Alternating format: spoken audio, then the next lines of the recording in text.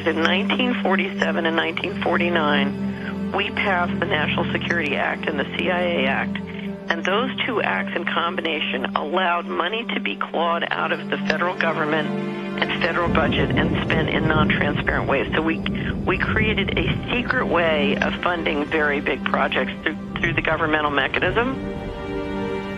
It all comes back to a point after World War II where literally the government lost control of the technology. We had the most powerful, secretive, black technology in the world, including some that we brought over from the Nazis. And a lot of what we're dealing with goes back to the fact that we've had since then 50 to 60 years of incredible non-transparent governmental flows going into basically corporate-controlled technology that many of us don't understand. Apple, Microsoft, and Tesla. All three have been on a roll since mid-June. New concerns tonight about the social media giants' role in fake news and elections. These firms have too much power, our economy, and democracy.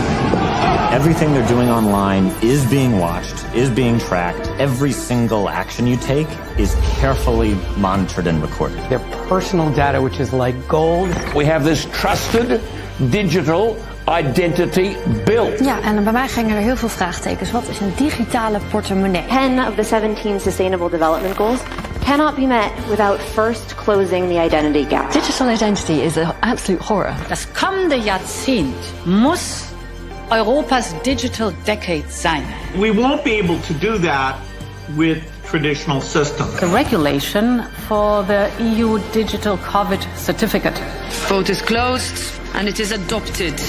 The passport infrastructure is in place. You bring in that digital currency and you've got this total control. What happened? Where is the critique of capitalism itself, which has led to a system of horrendous inequality?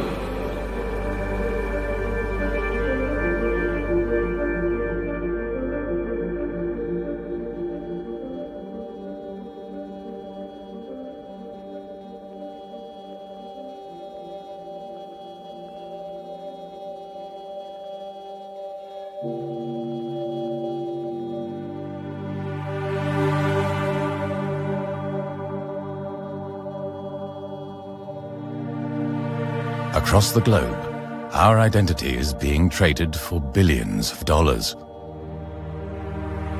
How is it possible that something so seemingly elusive as our data has so much value? Data is the new gold, and this is the gold rush. But what does that mean for us? What does it mean for our privacy and for our freedom?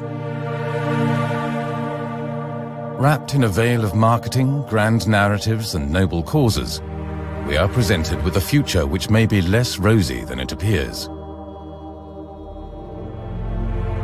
The next web is one of the world's leading tech events. One of the speakers is the former CIA and NSA contractor, Edward Snowden. In 2013, he blew the whistle on the large-scale spy activities that the US government conducted on citizens and governments worldwide. His message is clear.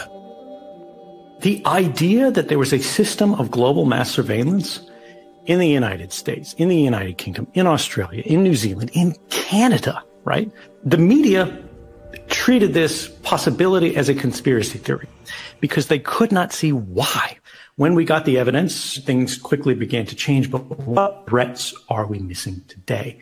And I think when we look at what's happening as these post-pandemic restrictions, everybody closes borders instantly, then you've got to install apps and all of these different changes. And then just a few years later, you've got in China, 25 million people in the city of Shanghai who are not allowed to leave their apartments, who are not allowed to even order groceries. If you couldn't leave your apartment and you couldn't order groceries right now, how long would you last? I think this is where we are moving toward a moment in history right now. That we all feel things are going wrong. Everybody sees the plate beginning to slip in slow motion. We're all reaching it to try to catch it. But if we had known that plate was going to fall, we would have a better chance to catch it. And I am worried that the plate is going to break. Banks are the biggest example right now where, they can cut you off at any moment. You have your money in their hands, and they're supposed to, be good stewards of it.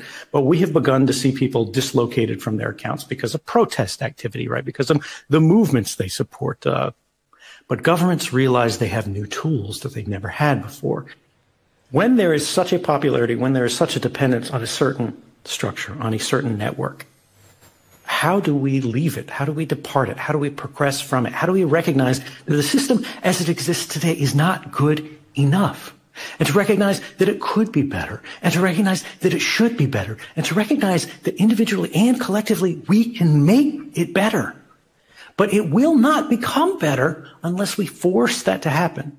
I don't mean violently. This can be achieved non-violently. And I think this is both the great challenge and the great hope of our time. And we are being asked by history in this moment right now, what are we going to do with it?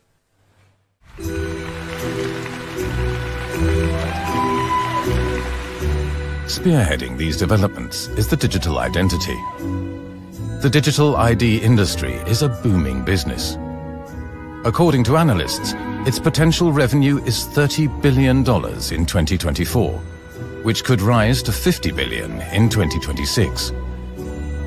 It should come as no surprise that big tech corporations like Microsoft, IBM and MasterCard are heavily represented in the lobby for a global system of digital IDs. Jedes Mal, wenn eine Website uns auffordert, eine neue digitale Identität zu erstellen oder uns bequem über eine große Plattform anzumelden, haben wir in Wirklichkeit keine Ahnung, was eigentlich mit unseren Daten passiert. Und das muss aufhören. Und aus diesem Grund wird die Kommission demnächst eine sichere europäische digitale Identität vorschlagen. Eine, der wir vertrauen und die Bürgerinnen und Bürger überall in Europa nutzen können, um alles zu tun, vom Steuerzahlen bis zum Fahrradmieten. Eine Technologie, bei der wir selbst kontrollieren können, welche Daten ausgetauscht und wie sie verwendet werden.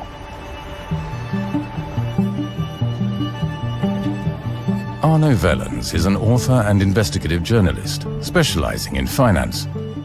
For his book, The Euro Gospel, he has immersed himself in the policy-making of an ever-expanding Europe. Wellens keeps a watchful eye on the progress of the European digital ID. Welcome to this press conference following the Euro. Hoe het praktisch eruit ziet, de Digital Identity Wallet, is dat jij straks een appje hebt op je telefoon.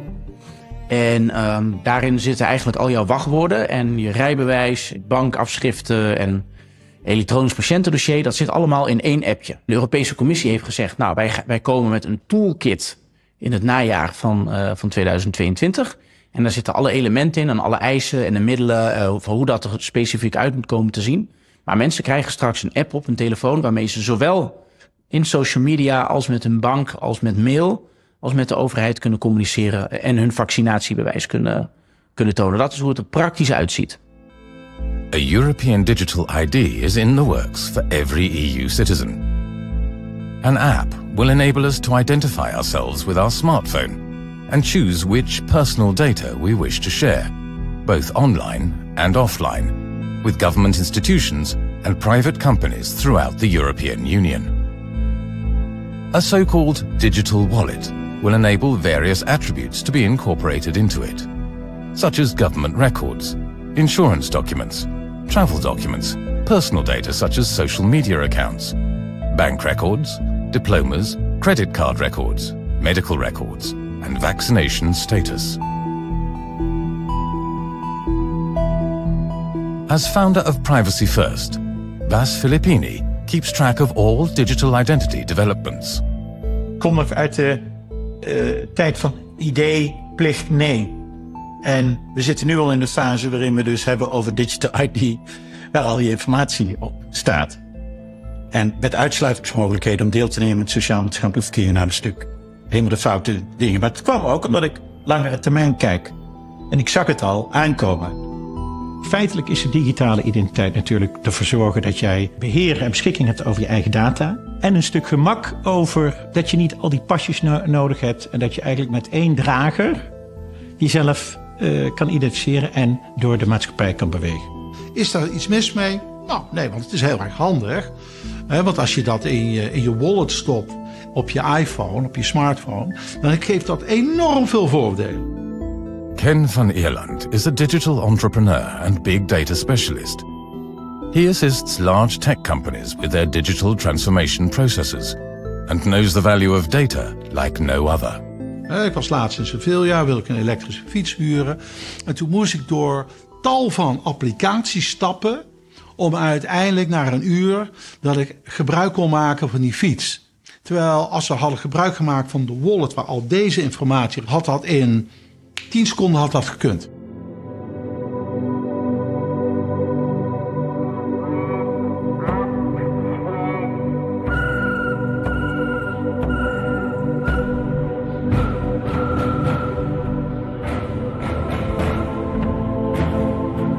The digital identity gives us a prospect of convenience, security, and economic progress.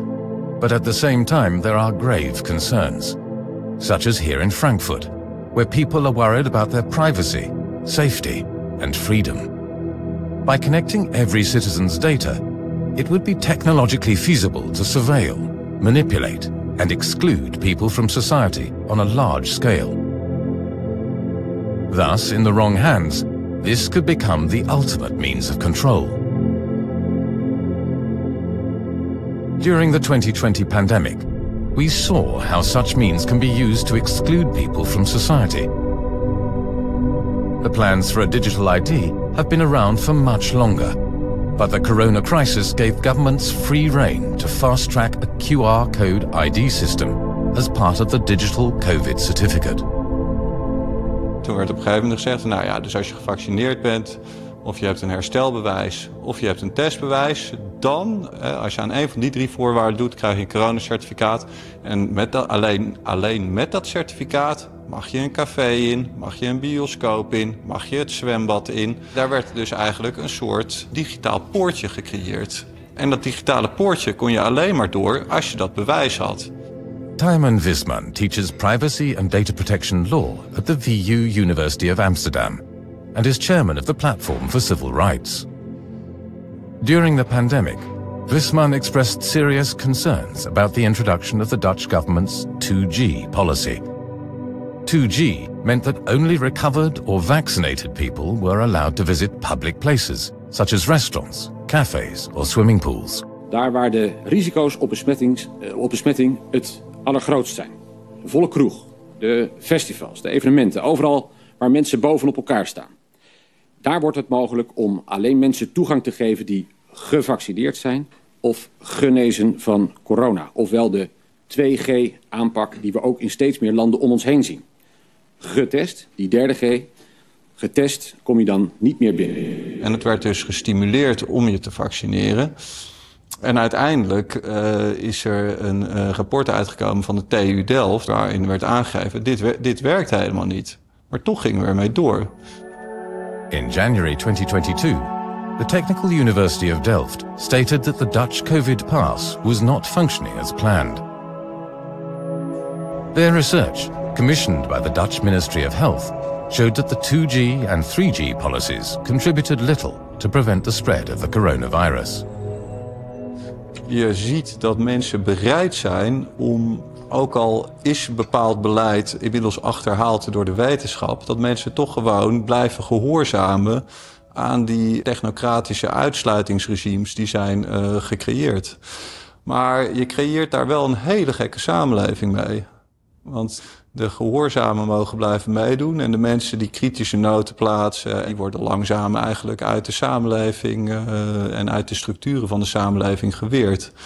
En daarnaast maak je dus ook burgers handhavers. Dan wordt nu opeens de burger, die staat bij het voetbalveld te controleren of jij wel je stippeltje hebt in de buitenlucht. Ik vind niet dat je op zo'n manier een samenleving moet inrichten. Ik vind de QR-samenleving een fundamenteel verkeerde keuze.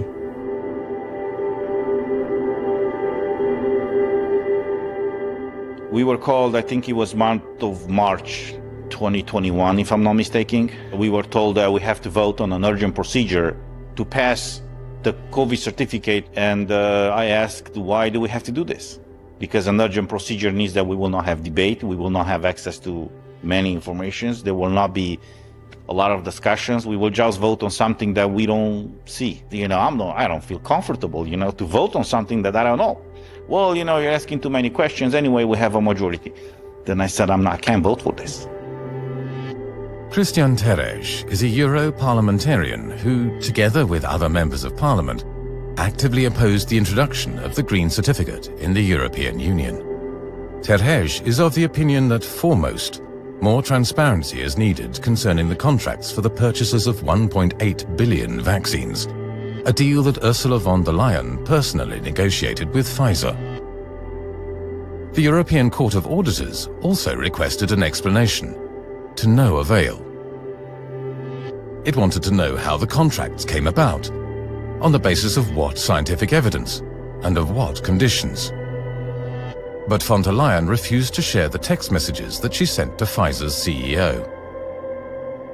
So after a lot of pressure in the parliament, as the article says, these contracts were disclosed to us and to the public. And I want to show you some of those pages. And you tell me if this is okay for the European citizens to be exposed to this situation where they cannot come to work, they cannot enter a store, they cannot go with their kids to schools, where they cannot freely move from one country to another, unless in one situation is vaccinated with one of these products. So these are the contracts. These are the pages. In a free society, freedom, liberty is the rule. So you see how they changed the relationship now. Now, in order for you to freely move, you have to explain or you have to show certain things in order to have the privilege to freely move. But COVID is an infectious disease, right? So it's... Well, it is. But everything that they've done had nothing to do with COVID. COVID was just a pretext. But what I know for a fact from different sources inside of the European Commission is that even before the Green Certificate was approved initially by the European Parliament, the Commission was already talking to certain companies, you know, to build up the infrastructure. And here is mine. So everyone who is fully vaccinated or tested negative or has recovered from COVID can get one.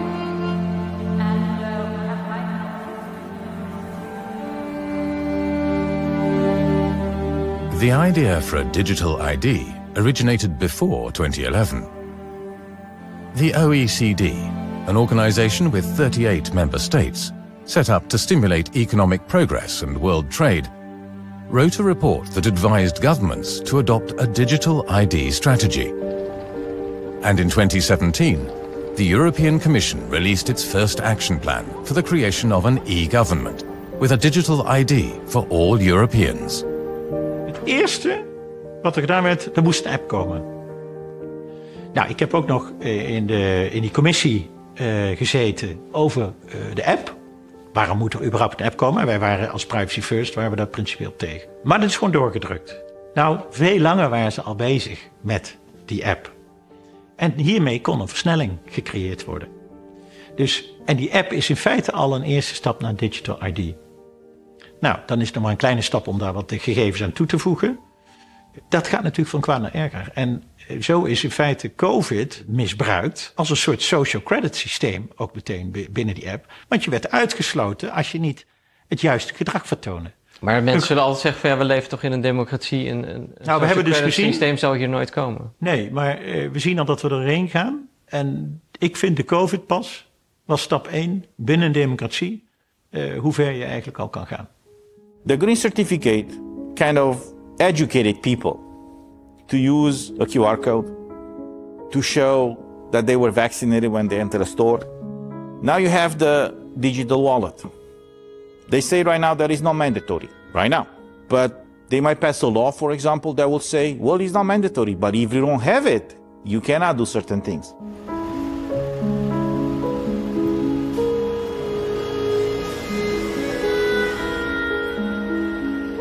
James Corbett is an investigative journalist and documentary filmmaker.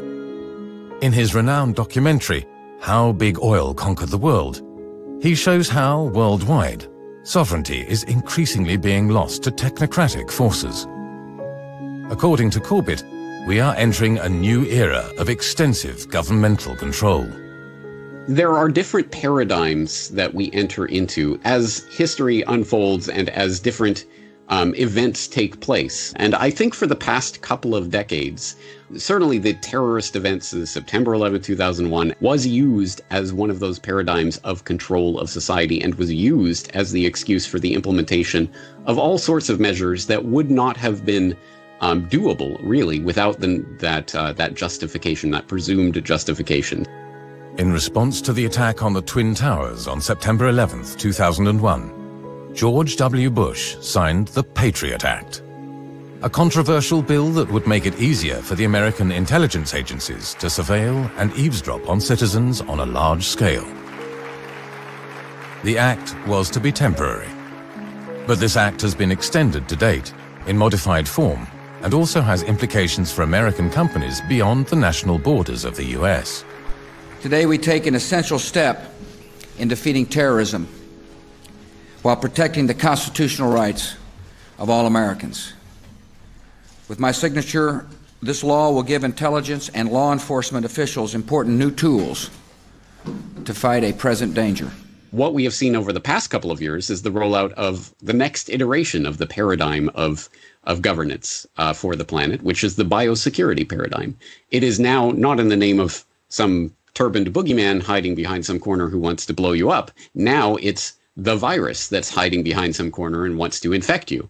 And one of the obvious techno-solutionism answers to this problem is the COVID passports, the vaccine certificates. The specter of this was floated almost immediately in the wake of the lockdowns and other things that we saw in March of 2020. So the vaccine passport becomes the Trojan horse to the digital identification. Once people get used to the idea that they're going to have to present their vaccine passport in order to be allowed to travel to a different country, or even to travel to a different region within their own country, or even to go shopping, then it isn't a large step to say, okay, well, now we are going to implement that exact infrastructure for all access to all government services, access to leave your home, and people will be more willing to accept it. So it seems that the COVID pandemic has opened the doors to a new era. An era in which control and surveillance are facilitated and further normalized. A digital ID, to which all our data is linked, seems to be the ultimate means to this end. But the question arises, where does this push towards the centralization of our data stem from? And whom does it benefit? Er zijn twee redenen om dit te willen. En de ene kant is omdat er handel zit in jouw data. Want als al jouw data aan elkaar gekoppeld zijn, dan kunnen analisten die kunnen kijken wat jij allemaal uitgeeft, hoe jij te beïnvloeden bent. Er zijn mensen die jouw bestedingspatroon en jouw eetpatroon willen koppelen aan medisch onderzoek. En dat heet een European Union Dataspace. En daar zitten gewoon alle gegevens van mensen in. En al die plannen liggen er al. Daar zit een hele industrie achter. De bedrijven die appjes bouwen bijvoorbeeld. The French defense and tech company Thales is one of the corporations that is involved with the development of the EU digital wallet. Hello everyone, meet Lucy, student in psychology. And me, her digital ID wallet issued by the government to offer a wide range of identity services. In fact, I'm a handy way of proving and protecting her identity both online and face-to-face. Let's have a closer look at what I can do. I can help governments to better communicate with citizens. Right now, I'm reminding Lucy of the appointment she needs to schedule for her mandatory vaccination. Gratis lobby vanuit techbedrijven. En... Heel groot. Het gaat om geld. De hele digitalisering wordt aangejaagd door big tech. Kijk, die overheid heeft een ruif van duizenden miljarden die ze ter beschikking stellen om idealen na te streven die zij graag voor hem willen bouwen tegen woekerprijzen.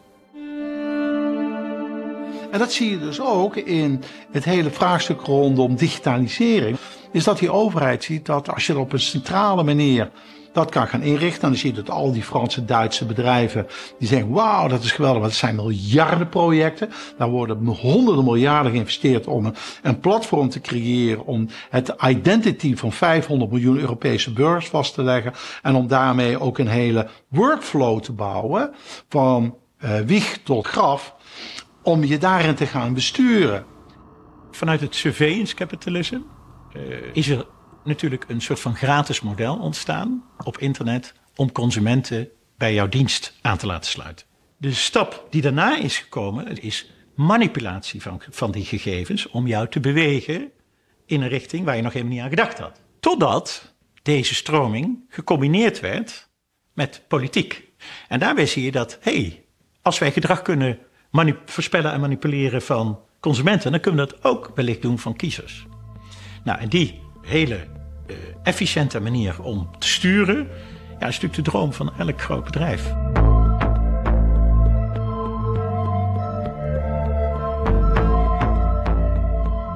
I think we can see the drive towards a digital identification coming through a number of groups that are identifiable, that have identifiable memberships. You could look, for example, to ID 2020 Alliance and its founding partners, including Microsoft and Accenture and the Rockefeller Foundation and Gavi, the Vaccine Alliance. Or you could look at something like ID4D, the World Bank project, which boasts among its membership the Bill and Melinda Gates Foundation, the Omidyar Network, the UK government, NORAD, which is attempting to introduce identification for development. Across the globe, we see a range of large NGOs cooperating with governments and central banks to develop the digital ID. Such as the ID4D initiative, a project of the World Bank, and the ID 2020 Alliance, a partnership between mainly big tech companies such as Microsoft and Accenture, and philanthropic foundations such as the Bill and Melinda Gates Foundation and the Rockefeller Foundation. Nou, wat je ziet achter de digitale identiteit is de industrie. Dat is een heel duidelijk verhaal. En de industrie heeft een nieuwe truc gevonden, namelijk zich voordoen als NGO. Daarmee komen ze in feite heel onafhankelijk over, maar het is een dekmantel, zou je het kunnen noemen. En dat zie je dus, de World Economic Forum, je ziet ID 2020 projecten, Gavi en nog een aantal van dat soort dingen. En wie zit er daar dan achter? Je komt elke keer dezelfde namen tegen, maar het is in feite een verzameling van big tech, big finance, big pharma, big media. I think the idea of the nation state as the organizing principle for power in the world is an increasingly antiquated notion since the founding of the post-World War II order in regional groupings that are increasingly, I think, openly and undeniably controlled by transnational interests of multinational corporations, financial interests, NGOs of various sorts, and we see that reflected in the membership of these various digital identity alliances. One of the largest and most influential NGOs is the World Economic Forum, founded by the German engineer and economist Klaus Schwab. Your Excellencies, ladies and gentlemen, it's my great honor to participate for the 8th time at this important meeting. The World Economic Forum is a lobby organization, known mostly for its annual gathering in Davos, Switzerland, which is attended by 3,000 paying members and selected participants, among them investors, CEO's and political leaders.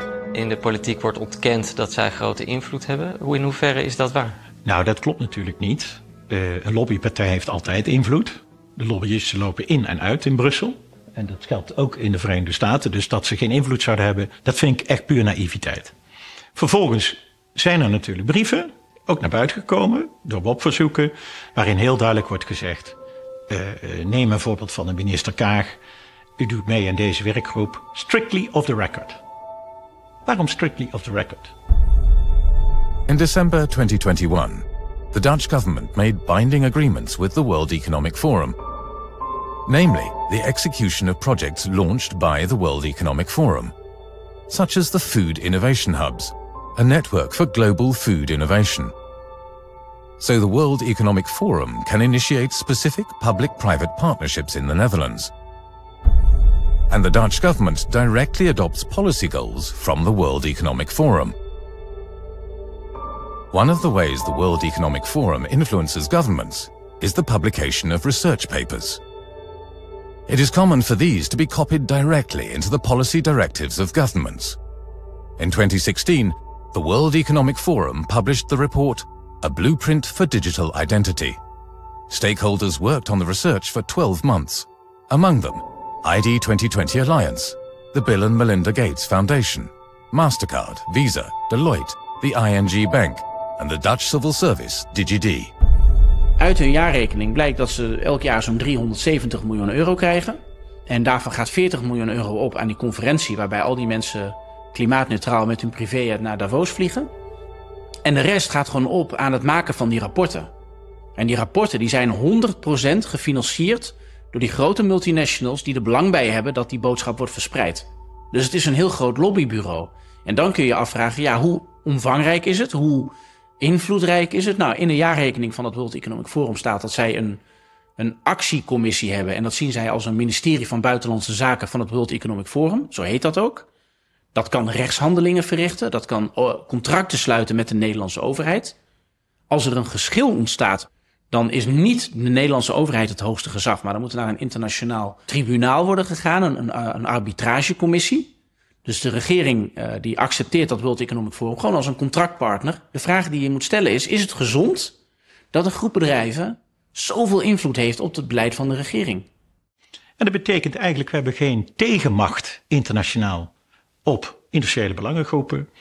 En daarmee zie je dat ze in feite de macht pakken en het geld pakken. Maar als je met bedrijven te maken hebt en belangengroepen die 10 keer de grootte hebben van jouw nationale economie en macht en relaties wereldwijd, ja, dan ben je eigenlijk kansloos als land. In February 2021, the Dutch ruling coalition presented a policy letter concerning digital ID. In this letter, the Dutch Secretary of State refers to 2 reports, one by the World Economic Forum and one by McKinsey. The World Economic Forum mentions 3 causes for the rollout of the digital ID. The prevention of an exponential growth of various login data. The lack of control over user data. And that 70% of European citizens do not finalize their online purchases, causing a loss of potential revenue for web stores. The McKinsey report indicates that digital ID would offer economic opportunities. But this is based on research done in various developing countries, such as Nigeria, India and Ethiopia. So in the end, its economic rationale appears flawed. Die webwinkels, Amazon, bol.com, en hun lobbyisten die hebben berekend via een Deens bedrijf dat er voor $4 triljoen per jaar aan impulsaankopen niet doorgaat. En dat komt als jij op je telefoon zit. Hè? Als jij een reclame ziet, dan gebeurt het heel vaak dat mensen moeten inloggen. Ze moeten een paar stappen doen vanaf het zien van de reclame tot de daadwerkelijke betaling waarmee de koop definitief is. En dat zou makkelijker gaan als wij een digitale identiteit hebben die gelijk is op al onze devices. En dat is de enige economische wetenschappelijke onderbouwing die de regering aan de Nederlandse Kamer kan presenteren. Dus dat wij meer impulsaankopen gaan doen, zodat de economie stijgt. Dat is winst voor de grote bedrijven, voor Amazon, bol.com. En dat wordt gepresenteerd als een winst voor burgers. En daarom wordt dat gedaan. Ik heb het idee dat we steeds minder democratisch worden. Dat het democratisch gehalte van de Europese samenleving steeds meer ten doel komt van een kleine groep. En dat we democratisch niet meer gehoord worden, dat er voor ons beslist wordt door mensen die niet democratisch gekozen zijn. Mevrouw van der Leyen is benoemd en is niet gekozen. Frans Timmermans is niet gekozen, die is benoemd. Dus al die mensen, al die commissarissen die er zitten, ook die grappenmaker, die voormalige CEO van Atos, die benoemd is tot Eurocommissaris voor digitalisering, is gewoon benoemd. En die mensen die bepalen wel ons leven. Dat is gevaarlijk.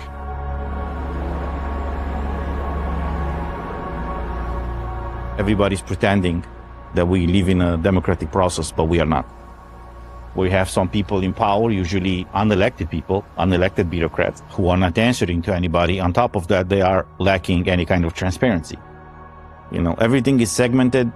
You just see, a proposal comes on your desk, and usually there are backdoor deals before a proposal come to us. And seeing what was happening, for example, with the green certificate, what is happening now with many other things where there's clearly lacking any kind of transparency, this is a problem. Cristian Terhej grew up in Romania during Nicolae Ceausescu's oppressive regime that lasted from 1967 to 1989. With the corona measures, such as the introduction of the European Green Certificate, Terhej is very concerned about what are to him recognizable patterns. Everybody in Romania was under severe distress back then, and fighting for pretty much for survival, because they rationalize food, they rationalize electricity, they rationalize gas. If you dare to complain or to oppose, for example, what was happening, you were immediately persecuted by the Secret Service. Seeing what is happening right now all across Europe, especially now being a member of the European Parliament, I don't want that experience again by Western Europeans in this case, and this is the reason why I'm heavily fighting for fundamental rights, for freedom and liberty. We're sort of at a knife edge at the moment. If we carry on going down the same path that we've become used to, and younger generations just take for granted, I think we are all going to be absolutely royally screwed, privacy-wise, human rights-wise, even democratically. Annie Machon is a former employee of the British intelligence agency MI5. In 1997, she and her ex-partner David Shayler became whistleblowers by lifting the veil on large-scale illegal spying by British intelligence agencies.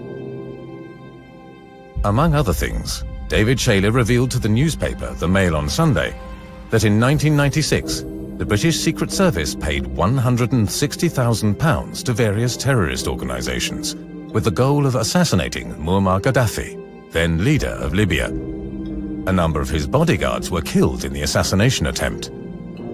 Knowing the paper was about to publish, Machon and Shayler decided to escape to Europe.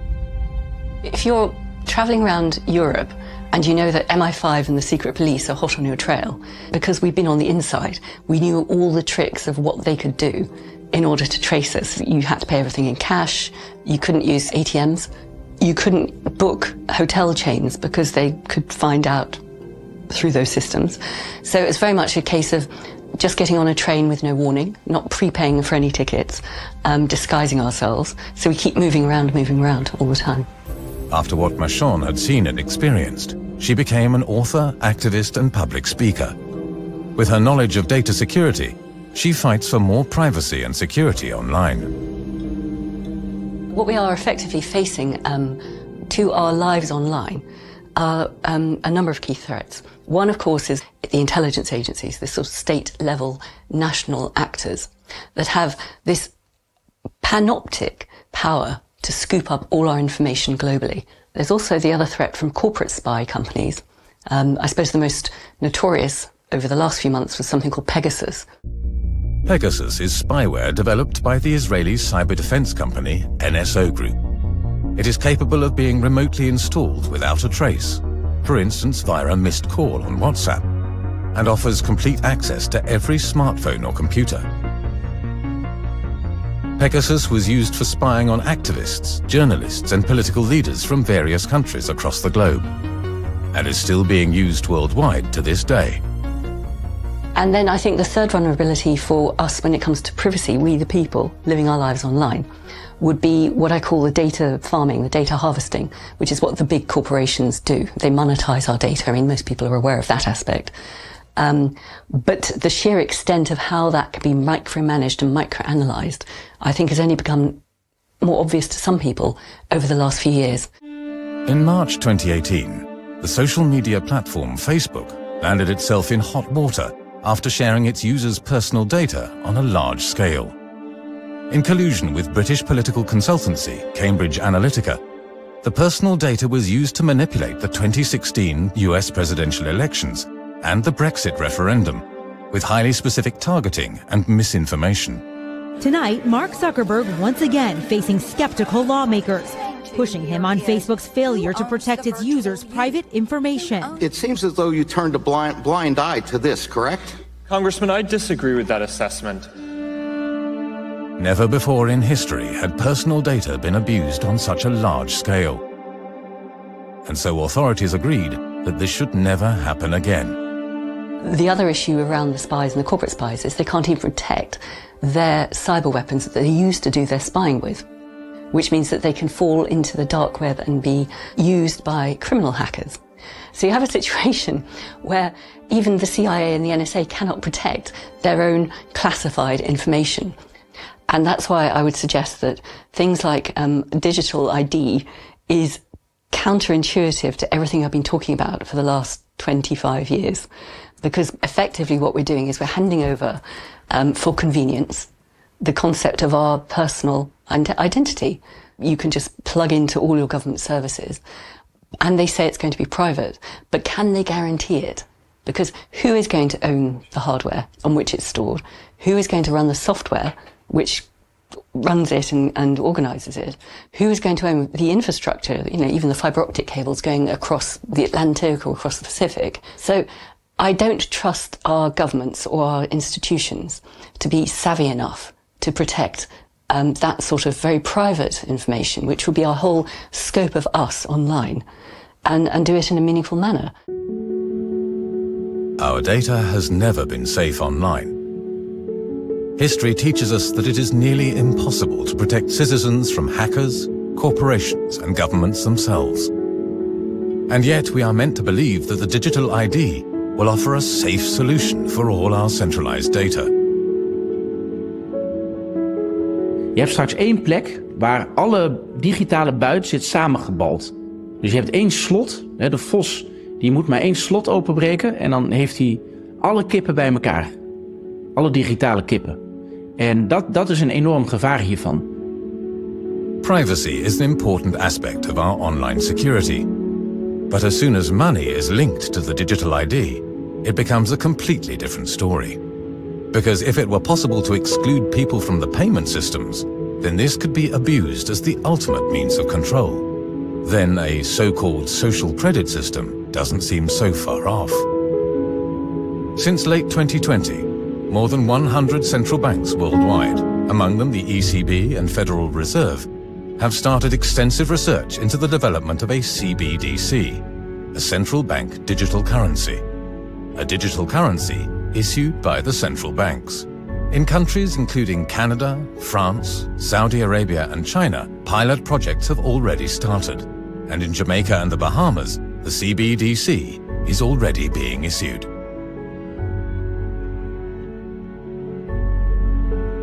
Mahir Al-Kaya is Member of Parliament for the Dutch Socialist Party and Rapporteur of Central Digital Bank Money for the Dutch House of Representatives. Ever since he became a parliamentarian, he has fought for more expertise regarding digital money. Now that the central bank digital currency is on the horizon, he is concerned about the technical decisions made by the ECB. Het ontwerpen van munten en biljetten, dat was tot daaraan toe, maar het ontwerpen van echt het digitale geld, dat heeft echt verstrekkende consequenties. Moet dat ook zomaar kunnen, door onbekende technocraten achter gesloten deuren. Central bank digital currencies, of eigenlijk in het geval van Europa de digitale euro, dat zijn digitale munten die zijn ontworpen en die worden uitgegeven door de centrale bank.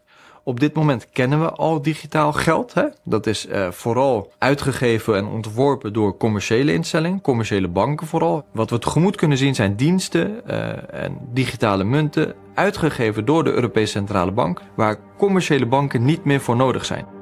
Kopier George is a professor at the University of Cape Town and director of the UCT Financial Innovation Lab. As a consultant, he works with central banks worldwide in the development of central bank digital currencies. Central banks are very actively coming together under the umbrella of the Bank for International Settlements, the central bank of central banks, which has launched a financial innovation network, and they have sort of different fintech hubs in different jurisdictions around the world. And so in this forum, we are developing now this new infrastructure. The idea is that you get rid of cash You have, fully digital means of payments, and there are ways to, give people who don't have smartphones access to digital means of payments. Technology-wise, all of this is currently being developed. So it's a matter of time before we see, those coming into reality. The Bank for International Settlements in Basel, Switzerland, is the central bank of the central banks. At its innovation hub, it is working hard to roll out the central bank digital currency. Agustin Carstens, the general manager of the Bank for International Settlements, released a video statement in October 2020 that raised a lot of eyebrows. We tend to establish the equivalence with cash, and there is a huge difference there. For example, in cash, we don't know, for example, who's using a $100 bill today. We don't know who is using a 1,000 peso bill today. A key difference with the CBDC is that central bank will have absolute control on the rules and regulations that will determine the use of that expression of central bank liability. And also, we will have the technology to enforce that. Those two issues are extremely important, and that makes a huge difference with respect to what cash is. Carsten says that central banks desire absolute control over how the money can be spent. This implies a huge level of control. You have to understand that the Bank of International Settlements was created, and the primary reason it was created was not the stated reason. The primary reason it was created was to create a bank that had sovereign immunity. And since the Hague Convention, they have figured out ways of extending that sovereign immunity around the planet and combine it with sovereign immunities that other organizations have been able to build and get, like the WHO and the UN. And you've created a breakaway civilization that thinks it has sovereign immunity from all national constitutions and basic laws. Catherine Austin Fitz is an American investment banker, formerly the managing director of investment bank Dillon Read. She was also Assistant Secretary of Housing for the Bush administration in 1988. They have been pushing towards a system that will make the economics of total central control work for them. That's what you have to understand.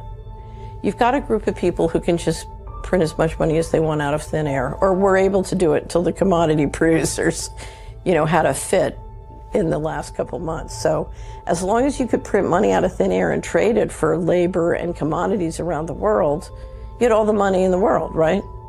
What's important is not money. What's important is controlling real assets. So what I try and do is I try and get the general population all interested and enamored with money while I'm trying to control the real things, including the people. One of the big questions is going to be, will banks exist? Because you can do everything digitally at the central bank. But it also means that the central bankers can dictate the rules of when and how you can use your money. Een belangrijke inhoudelijke wens van de Tweede Kamer hier is dat anoniem betalen mogelijk blijft. Dat privacy goed geborgd is. Dat we niet in een soort systeem van massasurveillance terechtkomen. Of dat er politieke keuzes in het geld zelf worden geprogrammeerd.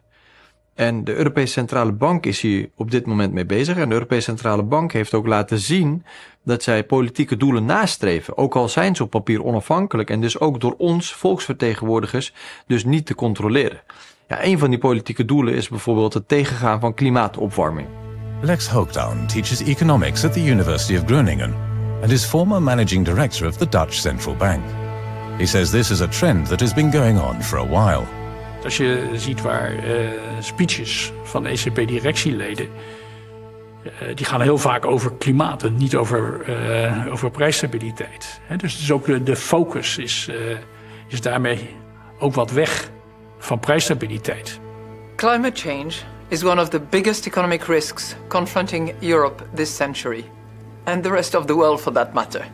Maar het wordt vrij eng als dat in het geld zelf wordt geprogrammeerd, dan kun je dus te maken hebben met bijvoorbeeld zoiets als een CO2-budget. Wat er nu al is voor het bedrijfsleven. Maar dat zou straks ook maar zomaar kunnen zijn voor huishoudens. Als jij bijvoorbeeld te veel gas gestookt hebt thuis, dat jij niet meer benzine kunt tanken, omdat jij al aan je CO2-limiet zit. Je ziet nu al dat er in Nederland 2 banken zijn die zeggen, wij gaan op uw bankrekening gaan we ook zeggen hoeveel CO2 uitstoot de producten die u heeft gekocht, gaan die met zich meebrengen. Dus het kan zich ook lenen voor het bij elkaar brengen van allerlei data waarvan de overheid gebruik kan gaan maken in het beleid dat ze wil gaan voeren. Ja, dan gaan we naar een wel heel sterk centraal gestuurde economie waarin een persoonlijke vrijheid door het putje dreigt te gaan. For some time now, the Dutch banks ING and Rabobank have been working on a payment system that can keep track of the carbon footprint of their customers. And in 2019, MasterCard introduced the first credit card that automatically blocks itself when a set carbon emission quota is exceeded. Since then, we've seen banks across the globe developing such payment systems in partnership with tech startups. Barbara Baarsma, CEO of the Rabo Carbo Bank, advocated on Dutch radio for a carbon budget for each Dutch citizen. Als we nou eens iedereen, laten we beginnen in Nederland, die uitstootrechten verdelen en dat elk huishouden of elke burger een hoeveelheid uitstootrechten krijgt, zodat we opgeteld niet meer uitstoten dan onze grens. Vervolgens kunnen we, het zit in een carbon wallet, kan je dat noemen. Kan je het bijkopen. Ja, en dan kan je, als ik wil vliegen, koop van iemand die niet gaat vliegen, omdat hij daar bijvoorbeeld geen geld voor heeft. Die verkoopt aan mij zijn carbon uitstootrechten en krijgt daardoor een beetje meer geld. So Baarsma advocates for a transferable carbon budget. But critics warn that such a system could result in ever more inequality. Je zou activiteiten die, als je dan wil gaan vliegen, dan kun je verplicht worden om CO2 te compenseren bijvoorbeeld. En dan wil je dat niet, maar dan gaat het automatisch van je rekening af. Dat soort dingen kun je allemaal digitaal inbouwen. Mogelijkheden zijn eindeloos. En daarmee is je democratie en je recht op bezit, waarbij jij jezelf iets hebt opgebouwd en dat jij rechten afstaat aan de overheid om iets te doen met een stukje belasting bijvoorbeeld, dat is weg. Alles wat jij verdient is zichtbaar, belastbaar en programmeerbaar voor overheden en centrale banken. Er zijn mensen die zeggen, digital currency kun je ook heel goed gebruiken. Daar kun je gewoon de rente op negatief op zetten.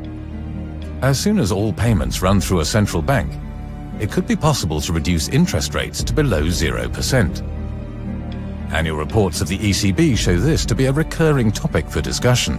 De centrale bank die heft dan belasting, vermogensbelasting eigenlijk, op jouw spaartegoeden, kan dat naar eigen inzicht uitgeven. Het is voor jou een last, hè? Als jij negatieve rente hebt, dat is gewoon geld dat van jouw rekening afgaat. Nou, dat gaat naar een andere instantie toe. Dus de centrale bank had altijd een heel beperkt en duidelijk mandaat. Maar de centrale bank die wordt steeds politieker en politieker en politieker. En die eigent zichzelf het recht toe om belasting te heffen. En dan krijg je dus een situatie dat je belasting heft zonder democratische verantwoording. Dat is geen vooruitgang. Dan ga je terug in de tijd. To me, there's no more important issue because without a national sovereignty, you're going to lose individual sovereignty. So this war is going to come down to individual and national sovereignty. And with it, can the central bankers implement taxation without representation? And of course, their way to do it is to end currencies with, they call it a currency, CBDC, but it's not a currency, it's a control grid. It's a control grid that will permit them to run things centrally with AI and software and to tax without representation. And if they get their way, they will destroy not only all national sovereignty, they'll destroy all individual sovereignty. Het bestaan van contant geld zorgt ervoor dat niet in digitaal geld voorgeprogrammeerd is dat die negatieve rentes automatisch van kracht kunnen raken, omdat iedereen dan altijd nog de mogelijkheid heeft om het geld contant op te nemen. En dat is een belangrijk goed, die keuzemogelijkheid. In recent years, the use of cash has seen an enormous decline.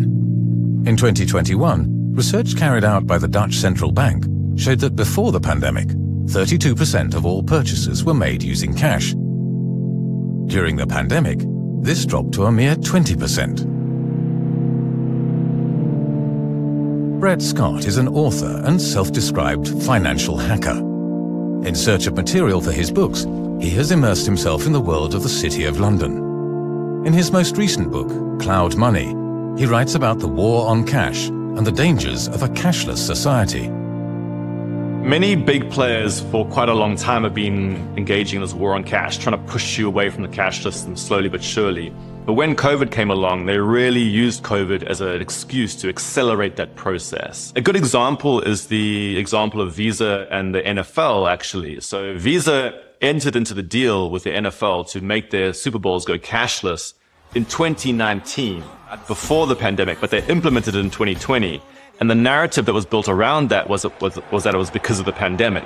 In reality, though, major health bodies like the Robert Koch Institute in Germany, which is a preeminent health research institute, have come out and said there's no connection between cash and COVID. In fact, they've pointed out that things like self-checkout touchscreens and the PIN pads of these card terminals are a greater threat of spreading COVID than cash is. And what's really interesting is that in places like London right now, a lot of these big retailers use it as an excuse for quote-unquote going cashless. But now a lot of the other COVID regulations have been dropped in places like London. You don't have to wear a mask anywhere, and yet the retailers are still claiming that cash transmits COVID, and they're still using it as an excuse to stay with these digital payment systems.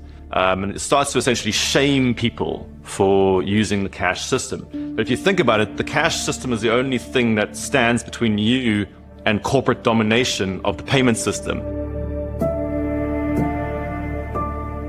Als commerciële banken dan ook nog eens allemaal geldautomaten gaan weghalen, bankfilialen gaan sluiten en ook nog eens, dat is een laatste trend, geld in rekening gaan brengen bij mensen die contant geld willen opnemen, ja, dan wordt het nog onaantrekkelijker dan het al was, dat contante geld.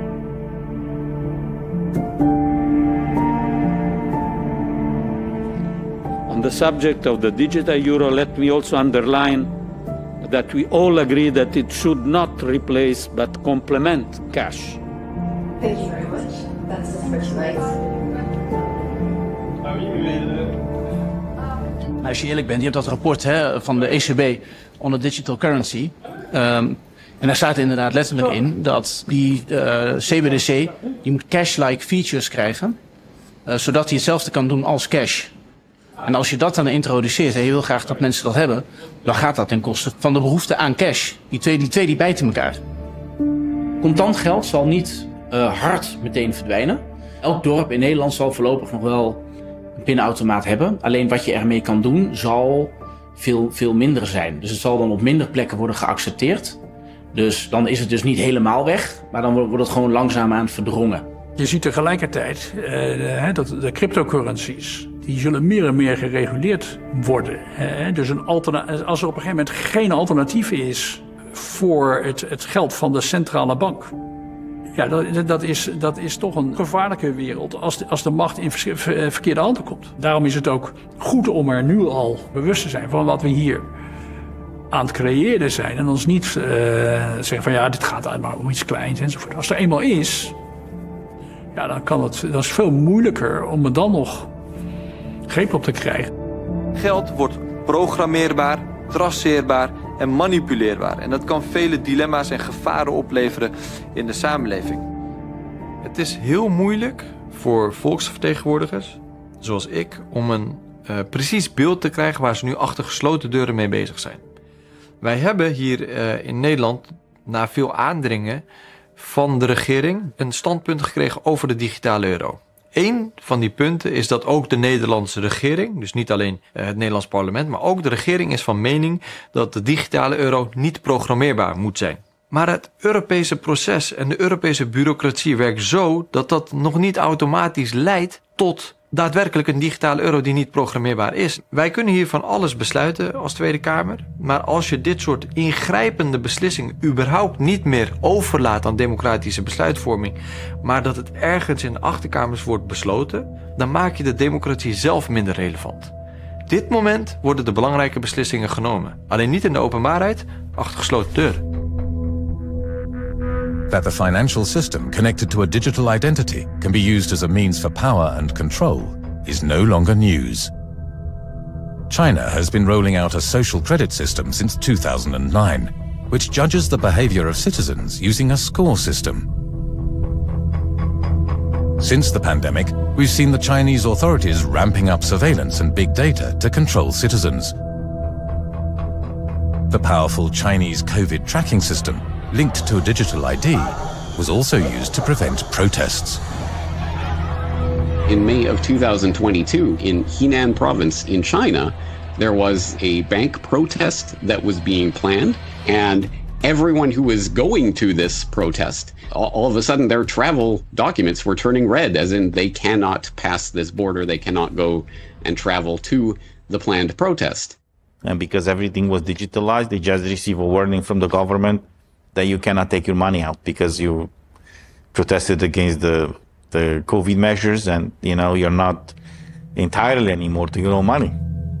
The way the social credit system works is that if Chinese citizens behave in a manner deemed inappropriate by the authorities, they lose points and are automatically blacklisted, losing them certain rights and privileges. These far-reaching systems of control that impose travel restrictions on citizens or freeze bank accounts were, until recently, something that could only occur in authoritarian regimes.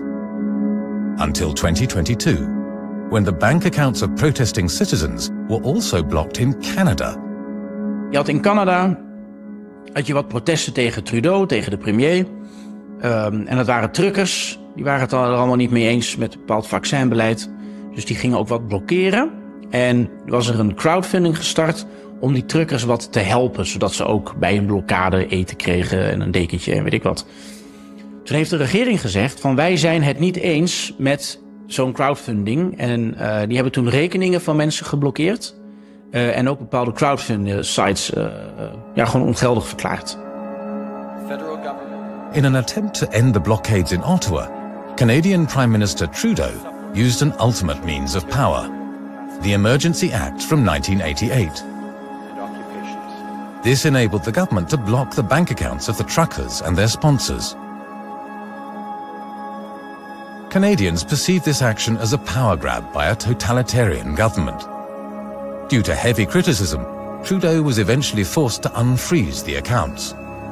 But it did show that even in a Western democracy, the digital financial system can be used as a far-reaching means of control. At the moment, it's already quite easy for governments to use the financial system to, impose sanctions, to block truckers from receiving payments because they disagree on their political ideology or they disagree on the form of protest. So we already have those means. The question is whether a central bank digital currency makes it easier to do this. And I think the answer is yes. Technology-wise, if you have a more efficient currency, the risk of abuse is also there. En wat je nu dus al ziet gebeuren is dat overheden zichzelf het recht willen kunnen geven om bepaalde acties gewoon niet eens van de grond te laten komen.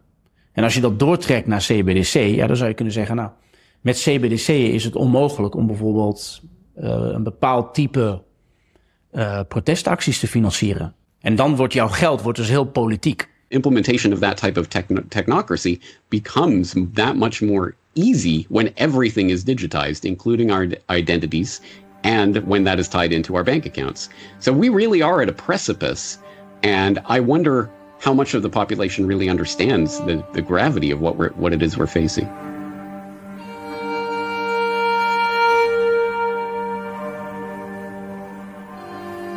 And unfortunately, there are no proper safeguards yet to avoid something like that. We receive assurances from Commission and from others that something like this will not happen, but I don't buy that. Because here's the problem. When you create a law, you have to think at the worst case scenario. You never know down the road, after the law is passed, who's going to come in power and use that law in a bad way. If things were to go badly and a government be elected that is more draconian, more authoritarian than we have been used to in the West since World War II, then that means that our digital ID will be wide open to abuse, to surveillance, to predation, and, you know, potentially, as the Nazis did, arrest and deportation. It would make it so much easier for any ill-minded government to do that in any of our countries. This is exactly as it happened in communism. In Marxism, they said, no, people do not have rights. They have privileges granted by the government. So as long as you comply with what the government says, they will grant you those privileges. If you don't comply, or if you are an enemy of the state, for example, they will take those privileges away from you. And slowly we see this kind of mentality being implemented in the European Union right now. Because from a mentality, slowly but surely, they will implement this into laws. And that is the ideology of technocracy, which is essentially a quest to transition humanity from the beautiful, messy state of organic nature into humanity 2.0, where everyone will be tracked, traced, and databased everywhere they go at all times, and can then be fed into algorithms which will be able to determine the best course for society. Think of this as a financial control grid, okay? And all you have to do, you've been building it, and you've been building the infrastructure and the smart grid to build it. You only need to add 2 last pieces, and then it snaps into a digital concentration camp.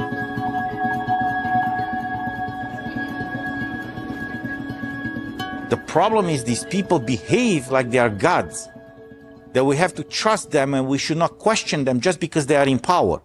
Well, because they are in power, we have to question them. Because power corrupts. Power anywhere corrupts. This is the reason why us as citizens and you guys as journalists, you always have to keep an eye on what someone in power is doing. Als je kijkt naar de relatie tussen burger en overheid, ik vind dat het een burgerplicht is om een overheid te wantrouwen. Dat is eigenlijk het hele idee van democratie. Maar wij hebben op dit moment al een samenleving en een architectuur gecreëerd waarin dat wantrouwen wordt georganiseerd richting de burger. Daar zijn we nu al. En dan moeten we nu de bankiers gaan vertrouwen over wat er met het geld gaat gebeuren. En daar mogelijkheden worden ingebouwd om onze vrijheid nog verdergaande mate te beperken. Dat lijkt geen goed idee. The technical developments are gaining a momentum that we have not experienced before. With exponential growth, driven by large profits of tech giants and a centralist appetite for control by central bankers, huge steps are being taken to build a technocratic network around us. The democratic process seems barely capable of keeping up with these developments, and our freedom and privacy are at stake. This places us in a grey area, because the question arises, how much are we prepared to surrender our privacy and our freedom for convenience? And what can we do to channel this movement to our benefit? I think people need to start looking for and leveraging all of those things that they can do to detach themselves from a system of technocratic control. And what that means in specific terms, I think, is creating and fostering communities of interest where people will be able to voluntarily and independently choose to come together to interact on the things that they want to accomplish, rather than being put into systems where you have no choice. You are simply another cog in the machine that is being constructed. Technologie wordt ook vaak op een soort deterministische manier gepresenteerd. Hè? Van, ja, weet je, dit is gewoon hoe het gaat. Maar dat is natuurlijk de grootste leugen, want als er iets maakbaar is, is het technologie. Maar je kan wel degelijk, in de fase van het ontwerp van die technologie, kan je fundamentele keuzes maken. En op basis van die fundamentele keuzes kan je ervoor zorgen dat bijvoorbeeld de privacy van burgers beschermd blijft. Kan je ervoor zorgen dat uitsluiting niet mogelijk wordt gemaakt of heel moeilijk mogelijk wordt gemaakt. Door middel van technologie kun je juist veel beter op dit moment decentraal organiseren, samenwerkingen op andere manieren in gaan vullen en de technologie ten goede gebruiken om meer vrijheid, meer vertrouwen en meer liefde in de samenleving te bewerkstelligen. We moeten wel naar verandering en daar staan we ook op het punt, maar we kunnen naar een hele positieve verandering. Ja, en die komt vanuit onszelf en niet vanuit geld, macht en ego. You know, if tomorrow everybody woke up and said, I'm going to pull all my money out of every systemically important bank There would be a revolution tomorrow. It would be fabulous. So the first thing we can all do is, for God's sakes, take the system analog as much as you can. So whether it's using cash or getting rid of your smartphone, just get out of the digital system. You should be asserting your right to use cash. You should be challenging any shop owners that prevent you from doing it. You should also be challenging any authorities that prevent you from doing it. So for example, in Amsterdam, the tram system will prevent you from using cash. Many places will prevent you from using cash. You should be standing up against that, saying, hey, this is actually not a good move. This is not in our interests. And even if you think it might save, a bit of time and so on, in the long term, this is bad for our economic system. So obviously that means a rejection of systems that try to catalog and reduce human nature down to a digital ID, a biometric face scan or fingerprint or something along those lines, and more towards natural, organic, lived humanity of face-to-face interactions. We are clearly at a crossroads in history. A crisis is forming that we cannot yet foresee, and the call for a new system and a new form of society is greater than ever before.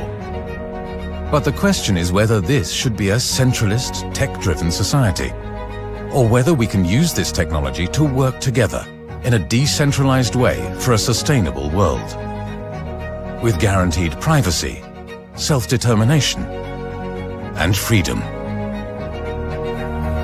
Do you believe they will eventually succeed? No, I think they're going to fail. I really think they're going to fail. You cannot run a complex system with this much top-down control, because it's going to break down and it's going to make a mess. It's too antithetical to how intelligence and resources work on this planet. It's just simply incompatible with life.